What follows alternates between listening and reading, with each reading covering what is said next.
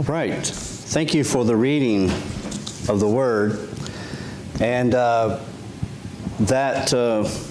song, Jesus Loves Me, I think probably sums up what this passage is really trying to say. So if you don't understand what he's talking about when he's talking about predestination and all that, just remember Jesus loves me.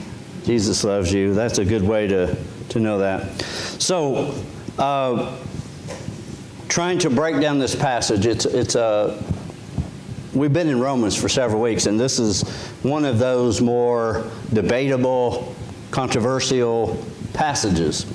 In fact, this subject has been debated by theologians for thousands of years, and we still haven't really settled the matter. And when you ask different people of different denominations, you'll get different answers. And I've studied it from both perspectives. I've studied it from a Calvinist, Baptist perspective in college, Bible college, and I've studied it from a Wesleyan perspective in seminary. And you know, I kind of know what I think about it, but at the same time, I don't think we can fully understand it. I think it's one of those paradoxes where we realize that God knows all things, but yet we have a free will. So we'll talk a little bit about that today. So just know this. There's a few things I want to make mention of here today about this passage. First of all, understand that we are known and planned. Let's just start right there. We are known and it's planned. The word predestination, election, can, as I said, elicit all kinds of responses and discussion. And Wesley and Calvin were very close on everything. They agreed on most everything till it come to this idea here of free will. And Wesley was very, very strong about the fact that he believed that we have a free will. And I think the word itself has caused some confusion. And when you really study it out, as I said, there's good people on both sides. Our Calvinist friends would say, well, that means predestination means that God in eternity past chose people out of all the people that would ever be born. He chose a number, those would be the elect, that would go to heaven. And by virtue of choosing some, the others are not chosen, so they will not go to heaven. Now, some people call that double predestination, or you could just simply say it's like choosing a basketball team. When you choose 10 people and there's 15 there, by choosing 10, the 5 are excluded. So some people say that's how God chose you and I, that he looked down through eternities of time and based upon his own choice, nothing that we did, that he made a choice, that he would choose, that those would be certain people that would be elected and some that would not. That would be a Calvinistic way of looking at things. But I think for our part, understanding, I think maybe Wesley got it right. I'm a little partial to Wesley, being a Wesleyan myself. But understanding, first of all, we don't understand it completely. And we never will probably in this life. But trying to break it down, understanding Wesley's doctrine or thought on prevenient grace. Prevenient grace really, to me, explains this a little better in the sense that God knew and God planned. God knew and God planned. And think of it like this, if it's very hard to understand. Think of it like the parents of a child. When two people are getting ready to have a child, these days we even know what the baby is going to be and all of that. They begin, even before the baby is born, to plan for this child. They even name the child. They will pick out rooms, colors for the room. They'll paint the room. They'll get the baby bed ready. And they are planning. They know this child is coming, and they're planning for this child. And so they spend time together as they're trying to anticipate the coming. And even after the child comes, they still help plan for the future. Now, they may have plans that say, I want this child to go to UK. And the child may grow up and go to University of Louisville. That may be disappointing to them. They had a plan, but the child has a free will at the same time. And sometimes that happens with us. God has a plan for our life. God has decided that He wants us to have a relationship with Him, and He has got everything prepared and ready for us. But at the same time, we have a free will, and we can choose to go one way or the other.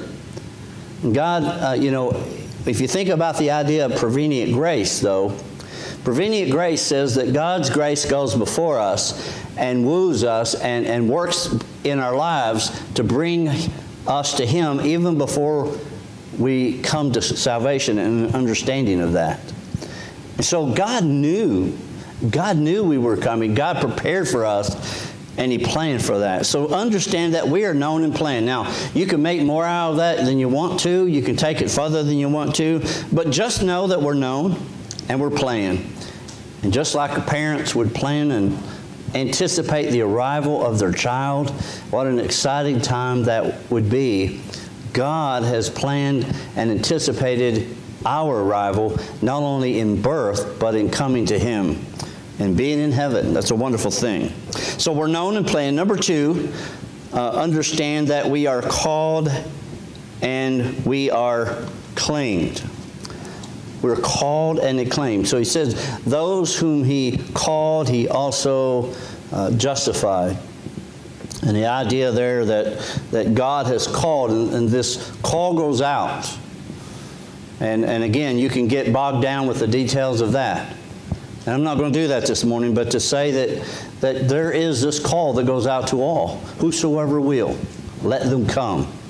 And when you come, God claims you for His own. If you come, you know that God has, you are one of the elect because you have been, you accepted God and He accepted you. Just this past week, I was called to the hospital. Actually, on my time off, I went over there. And there was a person, I'm not going to say if it was a man or a woman, but this individual said to me that they realized that they had cancer that was incurable. They've only had so long to live, according to the doctors. What they don't really know, but what they're estimating. And he wanted to make things right with God, this person. And so when they did that, they said, you know, I feel like I need to make my peace with God. I feel like maybe God is ashamed of me. And I began to talk about how God was just longing and waiting for this moment, that God wanted to save her or him. And God wanted a relationship with this person. And what a wonderful thing to be able to share that God was waiting for them, planning for them, that He was calling them. And I was able to baptize this person right there in the room. What a wonderful thing that God calls us to Him. Several years ago, there was a study done at Johns Hopkins University where the professor had the students go out into the community and wanted them to, based upon the studies of the community and what they found there, to determine or make a prediction how that the children would turn out later in life. And so these university students went out and did a study in the slums of New York, I think it was, and they, understanding that these kids were being brought up in poverty and all of the crime that was around them, predicted that probably 90% or more of them would end up in jail. Well, some years later, the same professor had his new students go out and do a study on these same kids that they had predicted that would end up in jail. And what they found was, as they tracked down these people, that only 4 of them had ever been to jail out of like 100 people or more. Only 4. And here's what they discovered. As they talked to them, they found out that each one of these people that they were wrong about had a teacher by the name of Sheila O'Rourke. And this particular teacher had been such an influence in their lives that it changed really their destiny. They found this teacher, Mrs. O'Rourke, in a nursing home. And they asked her, what was the secret? What did you do that caused such a change and have a success in the lives of these young people? She was bumfuzzled, and she's like, all I did was love every one of them. What a difference love can make. If we could just learn that lesson. I've been preaching that for a long time, but if we can get more people by love than we can by hate every time. And, you know, Jesus showed that to us. All he did was love us.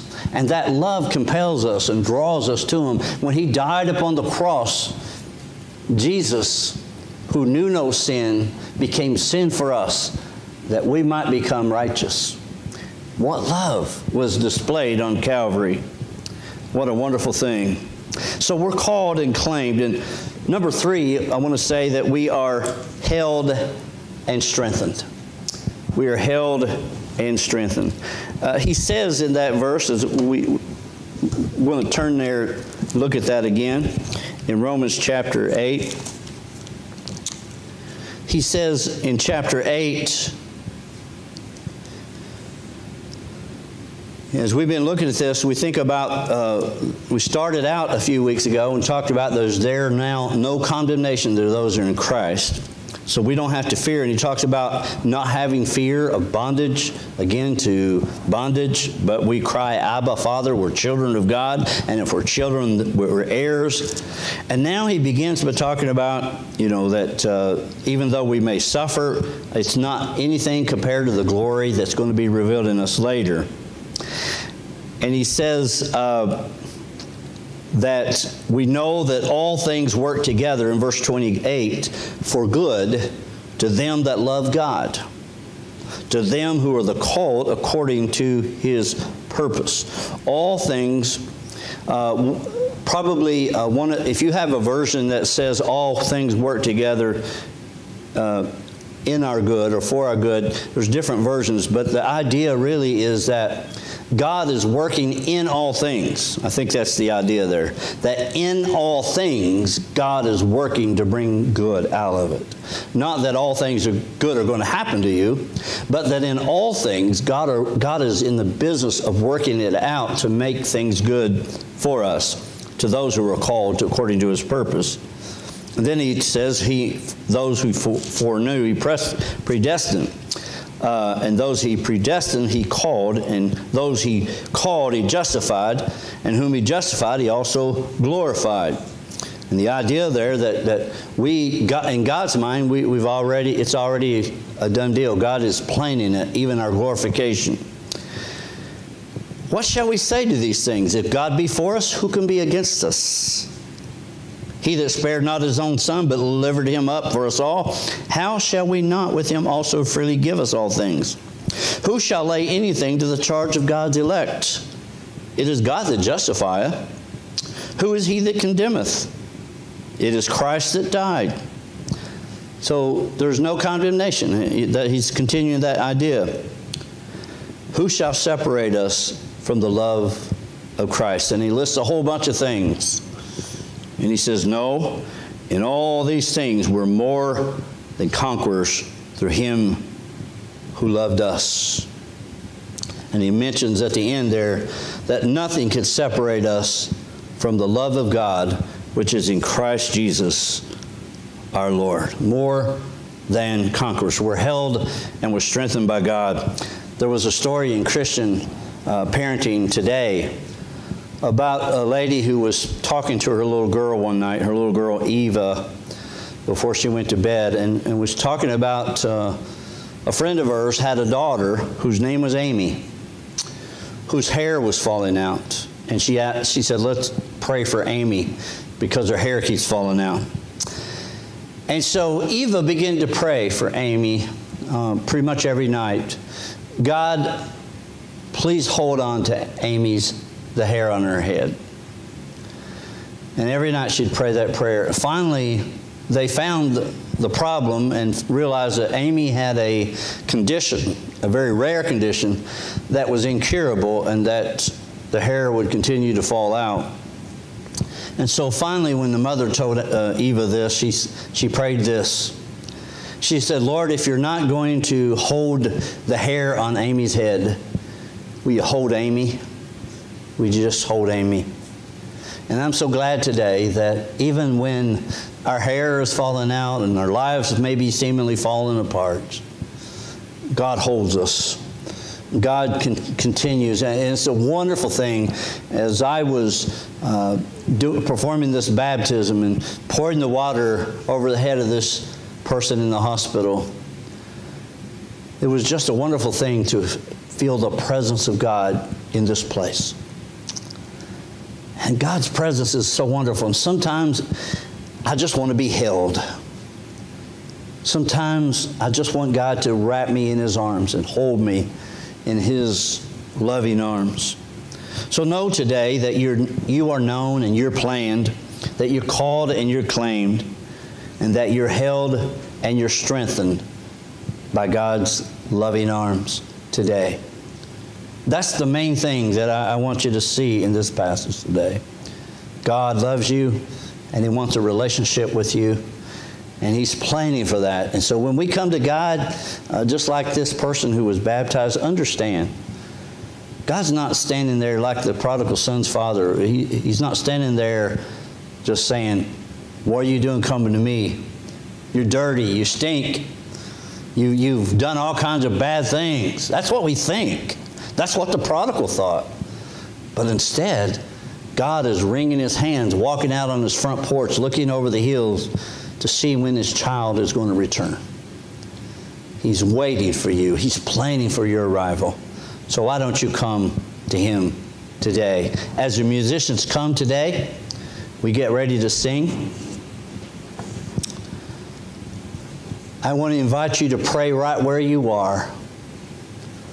We call it the sinner's prayer. We call it the Jesus prayer. But you can say it in your own words, but it's something simple as this. Pray this with me. Lord Jesus, be merciful to me, a sinner.